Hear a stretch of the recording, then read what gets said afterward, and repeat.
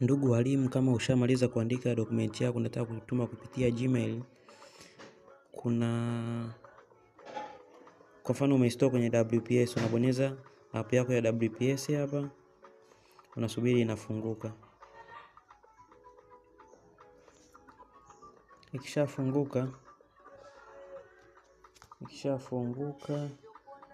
unatafuta dokumenti yako. Ushaona?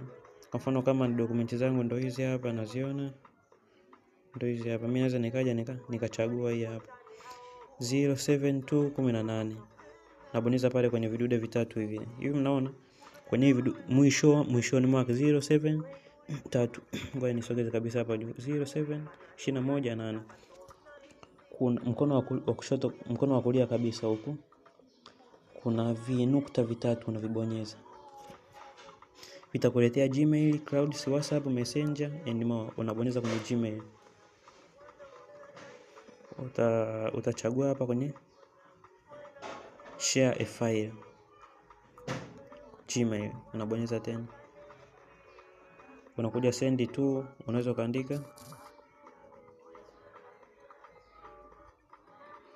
Unaandika mtu ambaye unamtumia hapo. Ukishamaliza kuna mshale hapa juu mkono wa kulia.